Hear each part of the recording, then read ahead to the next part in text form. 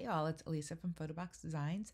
I'm here today to show you how to make one of those trending cardboard box, inside the box photo collages. So here we go. And this will be done in Canva. So Canva is a great tool. The first thing you want to do is open it up and go to create a design. You can choose all kinds of different ones. I'm using an educational platform, but you may be in Canva Pro or Canva free, so it may look different for you. I'm just going to go to custom design, and I'm going to design this one. I like to go with inches. You could do it with pixels. I'm going to do it at, like, let's just say 15 by 15 inches. We're going to make a square. And press create new design. And so what we're going to want to do is, because we're adding in photos that are a cardboard box looking, I'm going to go into my elements over here. I'm going to search elements, and I'm going to search up cardboard. And there are plenty of cardboard boxes that you can look at. Find the one that you like the best. Can look here. Sometimes I prefer this one. Sometimes I prefer this one. I'll just go with this one for now. I'm going to go to these three little dots here, and I'm going to select Save Images Background. This will give me my background of my photos. If the color doesn't match perfectly, I will adjust that later once I bring my photos in. So now, next thing I'm going to do is go to Uploads, and I already have some photos in here that I'm going to use, but I'm going to just show you quickly how you upload. So you just click Upload Files, and then you can go to your wherever it is that you get your photos. Usually my photos, because I took them in my iPhone, they'll be located here in the Photos app, and you will go into the photos. This directly syncs with my phone. So and you can go and you can find the photos that you want, and you can just upload pictures like such. All right, and once you've uploaded your photos, but I do want to say that I will often crop my photos in my phone before I upload them to Canva.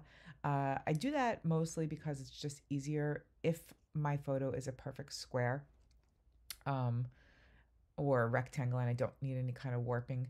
I do that because it's just easier, and then I select out the photos that I've already cropped, and then I'm able to just kind of pop them into the Canva template. But sometimes I don't. Sometimes I go back and I'll pick other pictures and they aren't cropped, and that's fine too. So I'm going to pick a couple of photos here. I'll show you one that I've already cropped and one that I haven't. These are all squares. I'm just going to pop a couple of them in here. Here's one. This is from a little photo shoot I did with friends, my best friend's family, and they were so kind to let me borrow them. We had so much fun.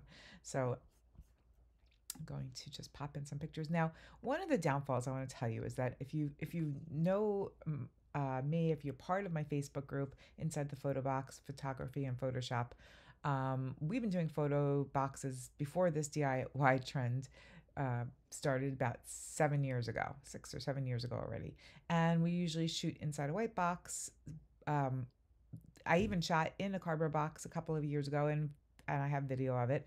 This year, it has taken off on TikTok and Instagram, and it is very much so DIY. And so you may be listening to this tutorial or watching this tutorial, and you're not a photographer, and that's totally fine. That's the whole point of it.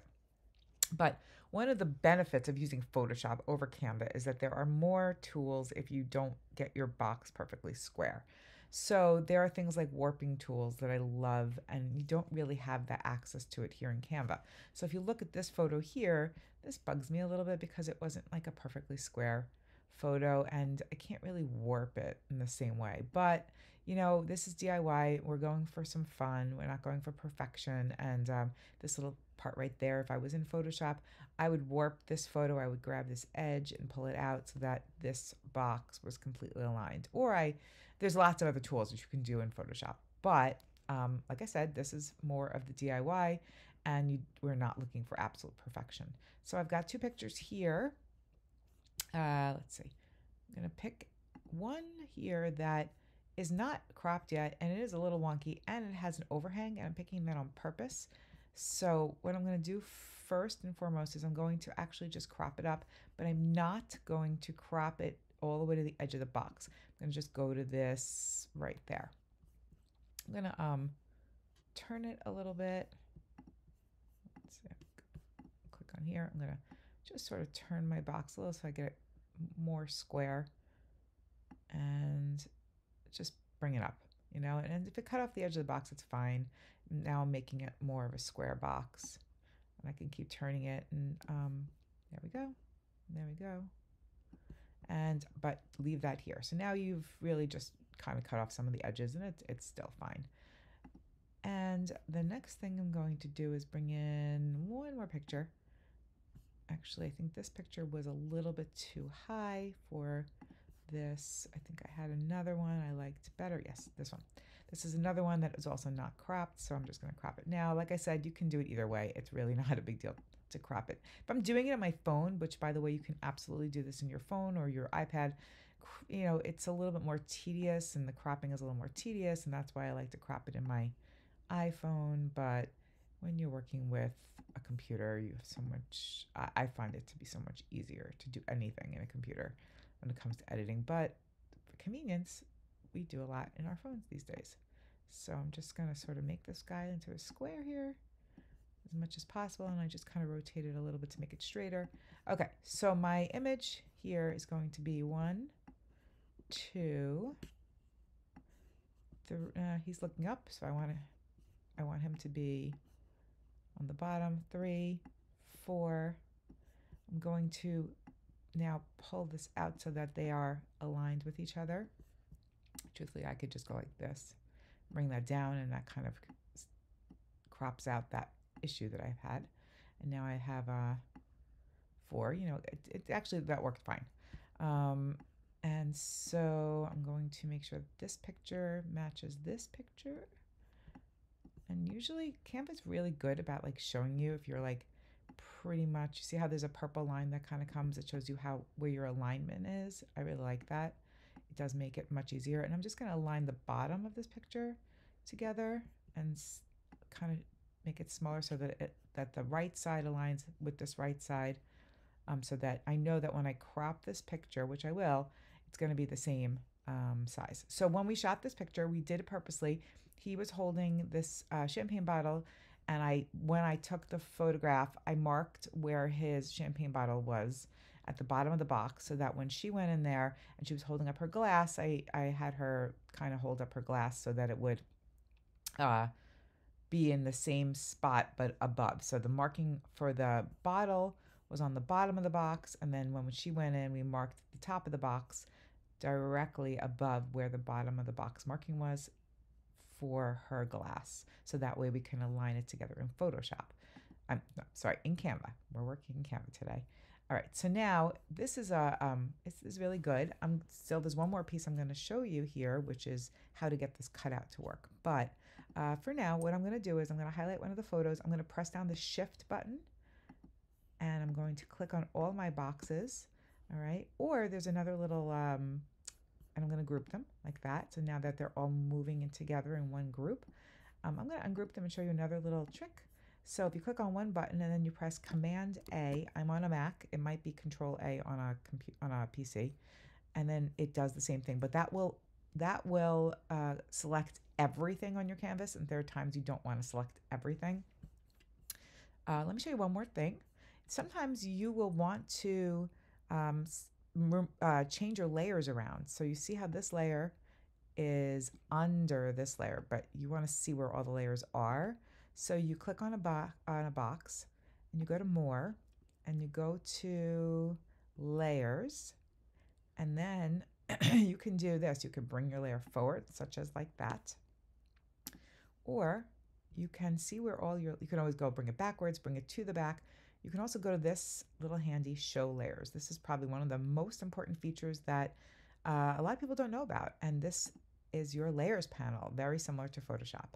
And this Layers panel, what you can do is you can move your layers around, and this is really important. So you could see that this is the top layer in the entire project.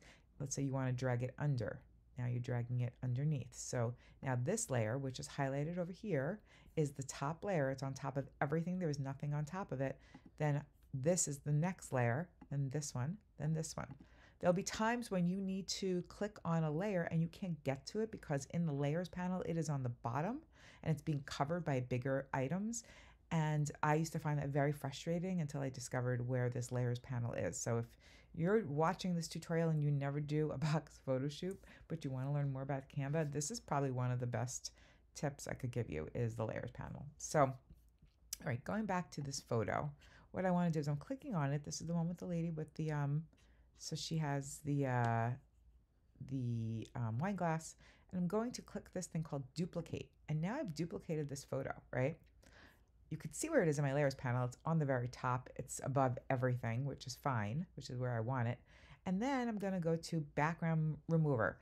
And this is a disclaimer. This feature is only available to you if you have Canva Pro. If you do not have Canva Pro, I do not think that this is a feature that you can do, but there are free background remover websites that you can Google. Just Google in, remove background, and then you could take your photo before you bring it into Canva. You can go to one of those free sites, remove the background first, and then bring it back into Canva, and then use that photo. But you will also want, of course, the photo that has the backgrounds, because what we're doing is we're taking the one with the background and we're going to remove that background so that way, and hopefully this works. I haven't tested this one out. You can see now that the glass now looks like it is hanging over the other box because I've removed out the background. Actually, did it do a good job? Let's see. I'm going to bring this one back up. Bring that one forward. Yes, it did. It's just that my glass has a little bit of the black shadow behind it from the wall, so which is fine. So I'm actually going to go to step backwards and step backwards. So now you can see that this glass, whoops, this box is underneath, and then the top. See, okay, so this is exactly what I'm talking about. I want to go to this top layer in the layer panel, which is the one I cut out, and I want to make sure that it is directly on top of the layer. So this layer is now directly on top of this layer. I'm actually going to drag this one up just so you can see. Whoops. So these two layers now are now, actually no, I got to bring, yeah. So this one is directly on top of the other one. Now I'm going to make sure I'm on the layer that's that the background is still there. And I'm going to now crop that layer down to the edge of the box because we don't care if the wine glass is showing or not anymore. We don't need it to show. I'm going to, and now whatever you do, if you move these pictures around, you have to always remember to move the the one with the background. You have to move that with it. Sometimes, to be honest with you, I do that as the very last step. I don't know why I'm not doing it that way, but hopefully this will make sense. So this photo, I've now cropped it. I'm just going to twist it a little bit and make sure that it fits in here. Okay. Twisting it, just making it look pretty good. You can actually leave some space between your pictures if you want to also, and give it like that look that has like a template feel to it. That's like entirely up to you. Sometimes I do that, sometimes I don't. And then you sort of start to adjust the pictures. I'm just moving this the one with the background that I pulled out, just moving it around. It's just for the sake of just working on the things that are here first. And all I'm doing is kind of cropping in so that my edges align with each other. Sometimes I'll just pull from the sides, sometimes I pull from the angles to make them smaller. And then I'm going to take this photo and place it back on top, and I'm going to have to twist this one now because it was the one that was cropped out. And so now that one's aligned. The alignment isn't absolutely perfect, obviously. The photo of his bottle and her glass are not perfect, but it's cute enough, right? And then I'm going to press Command A, and I'm selecting them all and I'm grouping them together, and I'm going to just stretch it out here a little bit. Okay, so that it gives it the look that I am interested in having. So I'm just going to kind of like leave a little cardboard border around the edges. You can see, it's hard to tell with this one, but as I move everything around, you can see that there is a like a purple line that's going perpendicularly and horizontally down and across. That's letting me know I'm perfectly centered, which is wonderful. The background, I'm clicking on the background, and what I'm going to do now is I'm going to edit the background. That's that cardboard box. I'm just going to play around with adjusting the color temperature because I think that it needs to be like a little bit more orange to match the actual box that the people are in. So I'm just playing around with the color temperature. Maybe I'll play around with tint a little bit so that it gives it more of like that realistic look that they're inside, you know, like a slotted box. And that's really it. That's your whole shebang. So then when you're done with that, you would go to share. And one of the most important things is if you're going to print this, something really super important is that when you go to share and you go to download, you're going to check your size. You can download as a PNG or a JPEG. Both of those are good for sharing. They're good for printing. If you're using the free version of Canva, printing, they don't give you the option to download it with extremely high resolution. So printing it, you may end up with some fuzzy pictures for the printing. But you can always download it at the highest resolution that they allow you to. And then you can always go to a website where you can upsize your photo so you have more resolution, more pixels. But here I would take this and I would bring this up. So I would, if I'm going to print it, I would bring it up to the highest resolution possible, so that I would hope that my printing will be clear, and that the resolution is high enough for printing. There are websites that you can Google as well. And I'm going to put a link to some websites in the comments here that you can go to for upsizing your photos and also for checking the resolution of your photos. Both of those websites would be very useful for you if you're not a Canva Pro user. Okay, so that's really it. One other thing that I didn't mention that could be fun is you have, you know, an option of using elements, and when you're using your elements, you can basically do so much. You can add so much to this. You can, when you're in elements, you'll see you have graphics, you have AI image generators, you have stickers, you have photos. So like, let's say you wanted to, you know, you can also add text to this too, right? So let's say you wanted to add like some snow falling and make this more of a movie, right? Oh, I should go like this. So I would go here and I can go to graphics, and you can see if the graphics are moving, then you know it's like an animated graphic. And maybe you want to put a little bit of snowfall. So we can put this one right here, and then you can turn this into more of a video. And so you want to have some more snow than just that. You can duplicate the snow and move it around. All right, so that could be like a fun little addition to your project. And you can also add in text. Maybe you want to add in like Merry Christmas, and you know, if you wanted to make this into a holiday card, you could have sized this as a 5x7, which would have been great. I'm just gonna make this text bigger. I don't know why my text is always so teeny tiny, but it is. So, you know, and you can write Merry Christmas, and maybe you want to change the color. So maybe you want to make it white, or you want to make it bold, or you want to go into effects here, and you can change up the effects of yours, and you can even animate it if you were making it into something that you were going to post. You can go into different animations for your text. So all of that is really fun. And that is all. That's my whole tutorial. So if you're interested in learning more, you can you can check out our Etsy store. We have lots and lots of templates that you can use to edit not just box photography, but also portrait photography, regular photography.